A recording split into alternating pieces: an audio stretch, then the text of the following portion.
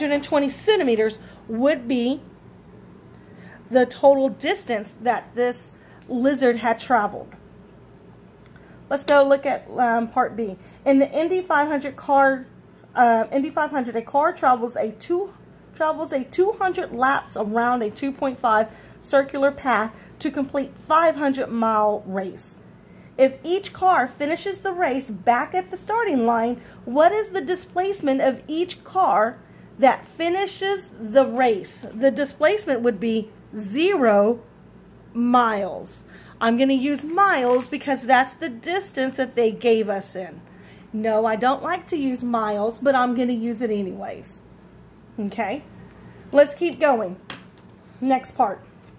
It says here, displacement can be positive or negative. Displacement also includes a description of the direction, because displacement is a vector. So since displacement is a vector, it means it has direction of motion, which equals that it is a vector. A vector is a quantity with a, remember that word, magnitude. For an example, 64 meters per second, and a direction, which would be south. Now go back, and maybe you didn't notice, hopefully we've all seen the cartoon Despicable Me. On Despicable Me, that villain that they have, his name is Vector, the villain. Go back and rewatch that video clip. Maybe now it makes a little sense when you watch it. There's a lot of cartoon stuff that has physics in it, physics words that we may not know at the time, but now when you watch it, you're going to realize it. So when he introduces himself, he says he has magnitude and direction. Vector. The next one here. It says here, though, in 1D, or we call it one-dimensional motion, there are only 2 directions in which an object's going to move. Either it's going to move right and left, or it's going to move up and down. We are not going to move right and up yet. We will. We're not going to move left and down yet, but we will. Okay? Now, do you remember do you remember math class whenever you did graphing? You had your quadrants. You remember? You had a quadrant here, a quadrant here, a quadrant here, and a quadrant here. Oh man, we're going back to math. Absolutely. When you're on the x-axis over here or the y-axis, here's your home or your starting position. If you moved this direction on the x-axis, do we remember what? That was to the right. That was a positive value. If you started from home and you moved this way on the x, that was a negative value to the left. Back at the graph, at the home position, if you moved up, that was a positive value, and if you moved down, that was a negative value. Same thing in physics. We use our graphs and our quadrants and the direction just like you did in math class. Okay, let's keep going. It says here that displacement can also be in 2 dimensions, like I said, to the right and up, but that's not until the next unit, and we are going to get to that. Hopefully you remember that. You did that in maybe in math class or in geometry, SOHCAHTOA, right? That's what we're going to go back, and we're going to do those angles again, but that's not until next unit. Let's go to the next word, velocity, the next vocabulary word, the next equation. It says here, the definition for average velocity is an object's displacement over a period of time in which the displacement occurs. Now I'm going to pause for a moment. Velocity equals the displacement over time. Now we just talked about displacement, and we said that displacement is a, right here, here's the word, vector. And if velocity's equation has displacement in it, and displacement is a vector, then that means that velocity is a vector too. So when you look at your equations if part of the equation has a vector quantity in it, then that whole equation is going to be a vector as well. Let's go ahead and write down the next equation. Velocity equals displacement over time. Now I'm going to pause for a moment, change it a little bit, because some of us are going to get a little bit like fluttered, I guess you can say. We say that velocity is displacement over time. Displacement is really like that distance that the object traveled, but with the direction with it. So velocity is also, I'm going to put right here, or distance over time as well. Okay? And the abbreviation for it is a lowercase v equals a lowercase d over a lowercase t. Okay? Velocity is distance over time. Now, I hope you had an amazing teacher before me and your teacher taught you the triangle. Some teachers teach it as a circle. I'm going to talk about the triangle all school year. We are going to be doing algebra, pre-cal, geometry. We've got all of those maths that you've used in the past and that you've learned, and we're going to put them all in time into what we have word problems in physics. Okay, not only is it just math, but it's word problem math. And sometimes it just becomes a lot and it becomes overwhelming. Some of you are amazing in math. Some of you may struggle a little bit. So to help us, not just those people who are super strong, but to help the strugglers too, I like to use shortcuts, and a triangle is a shortcut. Now, you might be awesome in math, and I understand, but some of the math becomes very lengthy, and because of that, the triangle actually helps shortcut some of your steps. So if you do not like my triangle and you prefer to algebraically solve for it, well then do what you like and what is familiar to you. But if you prefer to shortcut it, then the triangle is one way to do that. Now, I'm going to start from the beginning because I do not know who and who was not taught the triangle method. But over here, when it comes to my triangle, this line right here represents division, and this line right here represents multiplication. Now, every time I need to put an equation into the triangle, and almost every physics equation will work, almost.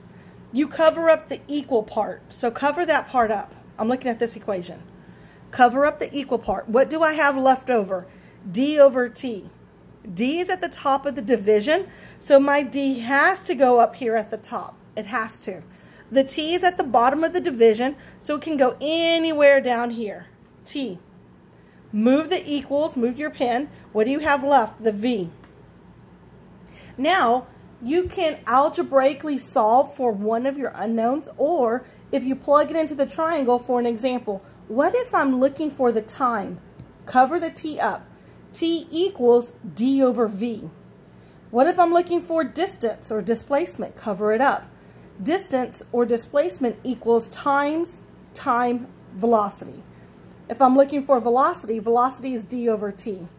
You can now quickly rearrange it from the triangle without having to algebraically solve it. But you are more than algebraically welcome to solve it. What I want to tell you though is that you must print out your notes. You must, from here on out, print out all your homeworks, print out all your labs. It must all be printed because I do need to see your math and your steps. That's awesome if you do it a different route. Go ahead, take it your route. But show me your steps. You will not get full credit if you do not show me your steps. Okay? Let's keep going. We've got a math problem. And again, our math problems in physics are going to be the majority of the time as word problems. So let's look at this word problem. You take a car trip to a friend's house that is 370 kilometers to the west. Whoa, I'm going to pause. They gave me west. That is a direction. So this number is a distance or displacement. It is a displacement. Distance is a scalar without direction. Displacement has direction. not a problem, along a straight highway. You leave your house at 10 a.m. You arrive to your friend's house at 3 p.m. What is your displacement, the time it took for you to travel, and the average velocity of the trip? Question mark, what is the d, lowercase d? Question mark, what is the t? Question mark, what is the v? This right here is my distance, and this is going to be my t sub I, my initial time, and this is going to be my t sub f, my final time. Okay, I like to solve my equations by going ahead to make sure that I jot down, underline, and I know what I have. Here's what I have: the distance, and I have the 2 times. Well, I need only 1 time, because look, I need 1 time. That's it. Some of the equation, you might see a delta t over here, which is fine. Sometimes you'll see a delta d over delta t, which is also okay. In this case, obviously, we need to find the delta, or the change in the time. My equation for velocity equals d over t. Do I have the d? I do. 370 kilometers. Do I have the t? I actually do. Final minus my initial. Started off at 3 p.m. and I ended up at 3 p.m. starting off at 10 a.m. So how much time difference or change did occur? So 10 to 11 to 12 to 1 to 2 to 3. So that is how much time? 5 hours. So 370 kilometers divided by 5 hours. Look at the units. Those units cannot cancel each other out, right? Like in algebra class. So we need to keep them both. Okay, no, we don't like hours. We prefer seconds. But that's what was given to us. So we're going to leave it as is. My answer equals blank kilometers per hour west. And there goes my answer. The full answer, to be correct, must have your number value, which you solved. And this is why I said that you need to have your calculator with you, because I'm not going to solve the actual number. So I'm going to leave that stuff for you. Okay? I'm going to set you up, but I'm not going to solve. You don't solve, you lose the points on the notes. You have to have an SI unit behind every number in physics. Kilometers per hour, they can't cancel out. And because they gave us direction, we keep the direction. They even told us they used the word velocity, but we already knew because of the direction that this was going to be a vector quantity. And for vector quantities, we keep the direction to go along with it. Let's keep going. Next part. It says here, during a race on level ground, Andrea runs with an average velocity of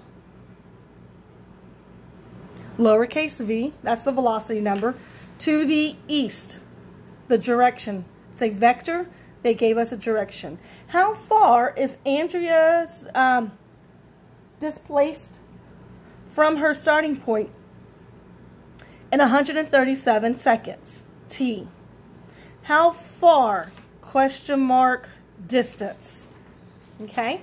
So I'm looking for the distance. They gave me the t of 137 seconds, and they gave me the velocity of 6.02 meters per second. Okay?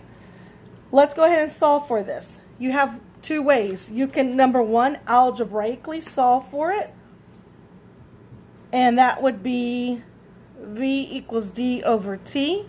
So 6.02 meters per second equals my unknown distance over 137 seconds, right? You need to get distance by itself. So to do that, if I times this side by 137 seconds, that cancels. Times this side by 137 seconds. Those seconds, do you see? This one's at the top. This one's at the bottom. This cancels and this cancels. Now you're left over with multiplying those and with the SI unit of a meter. Or we can use my triangle. What am I looking for? Distance or displacement. Cover it up. Write it down.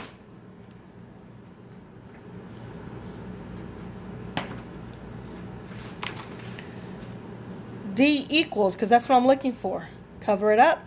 What does it say on my triangle? T times V.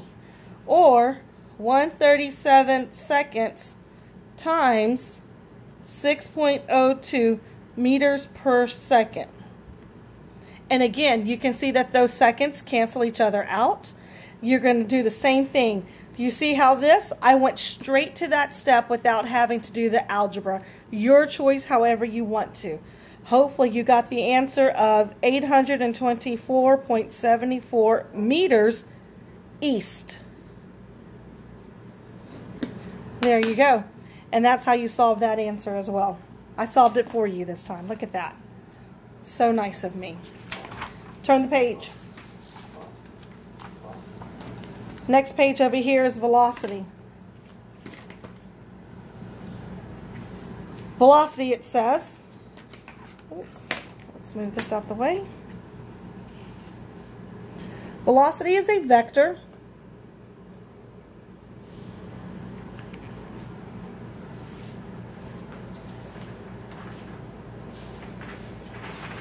and vectors are measurements that include, don't forget, magnitude.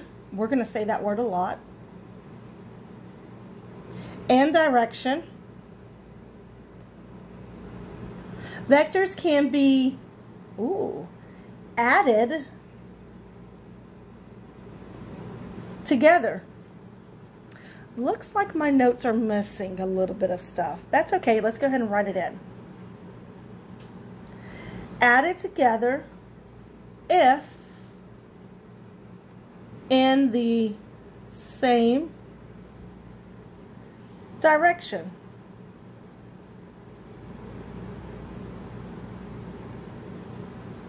And they could be subtracted if in opposite directions. So vectors, they can be added and subtracted depending on the direction that they are. If they're in the same direction, add those numbers together. Pretty easy. If they're in opposite direction, meaning up and down or right and left, then you subtract it. If they are up and to the right, now we're going to Pythagorean or SOHCAHTOA it, but we're not there yet. We're still on the basic physics. Okay? So for an example, if I row a canoe at the speed of 2 miles an hour against, what does that word against means? Opposite. A current that is going 1 mile an hour, then my velocity is going to be 2 take away 1 equals 1 mile an hour upstream. If I turn around and row the canoe with, what does that word mean? Same direction. A speed of 2 miles an hour with the current that is going 1 mile an hour, 2 plus 1 equals 3 miles an hour downstream. Okay, so pretty easy as that. Not hard, not difficult. Again, they must be up, down, or right, left. We are not doing down and to the left yet. Not yet. We will. The next part, we have another equation we're about to come to. It is speed. It says here, define speed, or the definition. Speed is the distance. Oh, they used the word distance. They did not use the word displacement. An object travels in a certain amount of time. Speed is a magnitude of how fast an object's moving. Speed is a scalar, for some of those who was asking or were wondering. So let me go ahead and put that over here. Speed is a scalar. By the time the school year is over, you're going to have a big list of vectors and scalars. Please know them. If it feels like you have so much in your brain right now going on and you're like, I just don't know if I can memorize all of them, why don't you have a side piece of paper for physics class and label it vector and scalar. And go ahead and start with your list. Right? We can say displacement. We can say distance. time. I'm just going to put words that we've already used. What else? Velocity. How about velocity?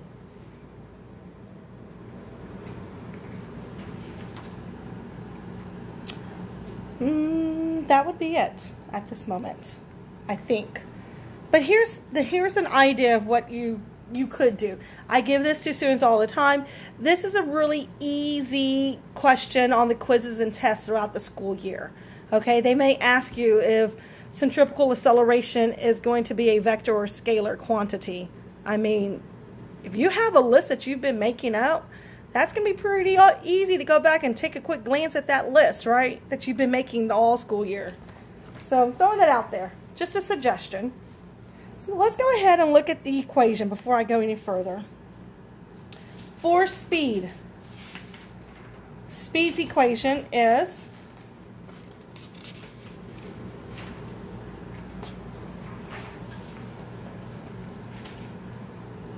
distance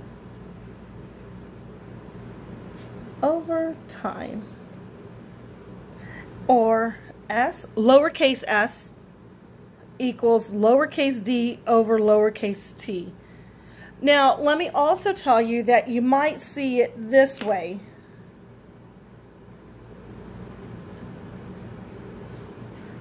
You might see an x in the place of distance. The same thing, let me go back this way. Over here, you might see v equals x over t. I know in math class, I think x is kind of like what you're solving or your unknown. For us in physics, the letter x actually means position, displacement, or distance. And over here, the same thing. You might see it as this way. You might see delta lowercase d equals d sub f minus d sub I. Okay? So, or kind of how you saw it over here. If you look right here, that's a y sub I.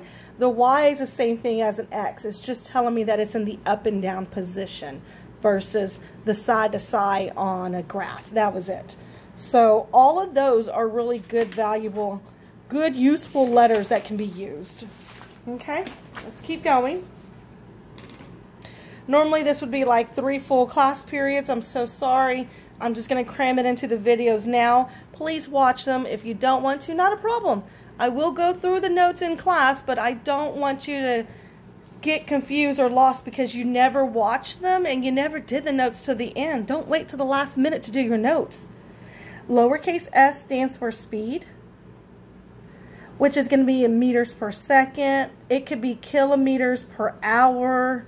It could be miles per hour. All of those are good SI units. Whatever they give you is the units you keep. Don't just make up your own. Lowercase d stands for distance. It also stands for displacement or position. And it can be a m, meters, kilometers, miles. Let me stop for a moment because I have a lot of students that just put in lowercase m. A lowercase m is meters.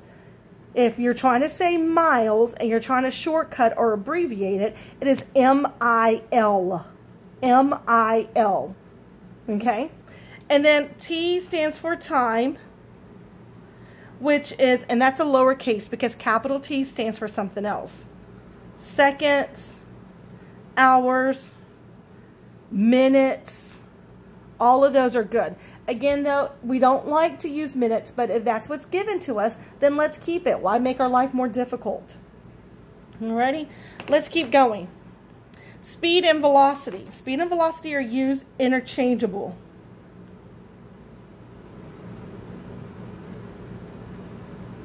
In everyday language. But in physics, though, there is an important distinction or difference between the two. Speed is a scalar,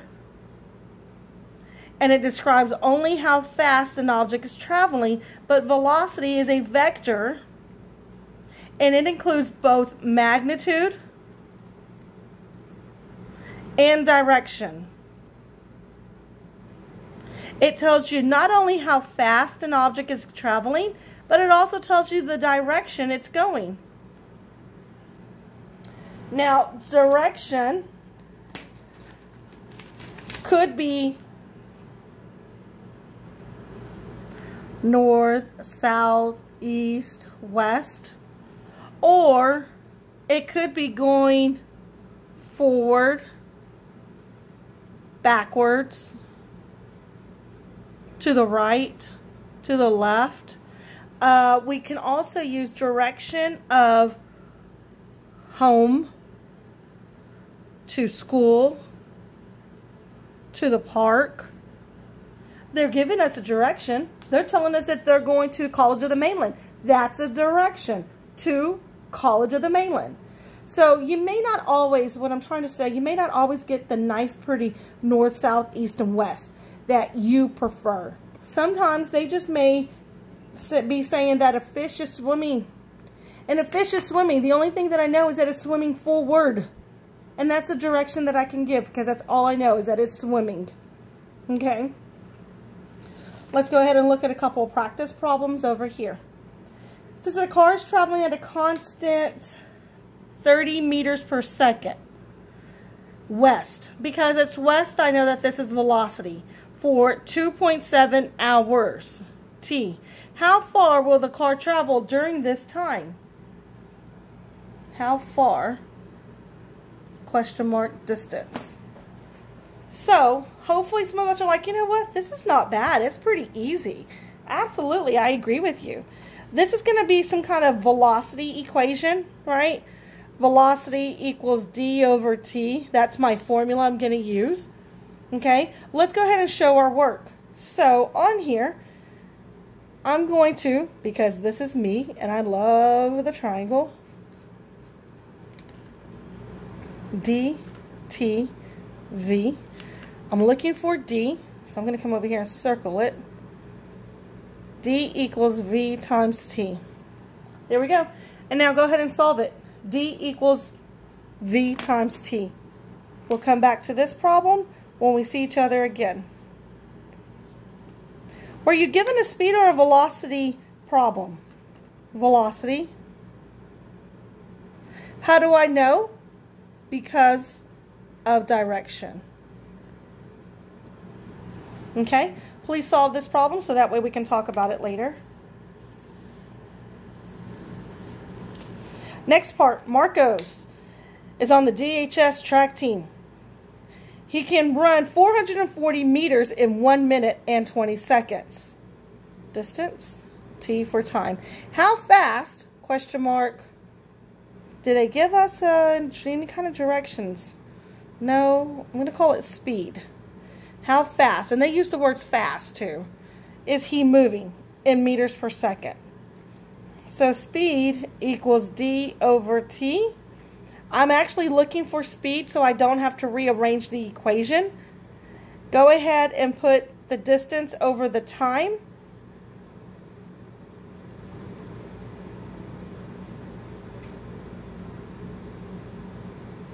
And solve for your answer. What kind of problem did you get? It was a speed problem. How can you tell? Because no direction. Also, they just wanted to know how fast. Okay, so let's go ahead. Hopefully, you are looking at that problem too, and we can kind of take a glance at that together. Here are some problems that I would prefer to work with you in class. We're not with each other in class, that's okay, but we can still go ahead and try them and then do them when we see each other in our Teams meeting. Turn the page.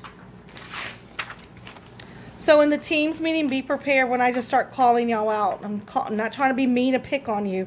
I'm trying to see, okay, did they learn? Did they catch on? Do they got it? Oops. Here's another practice problem for you to work on and do as well. Okay?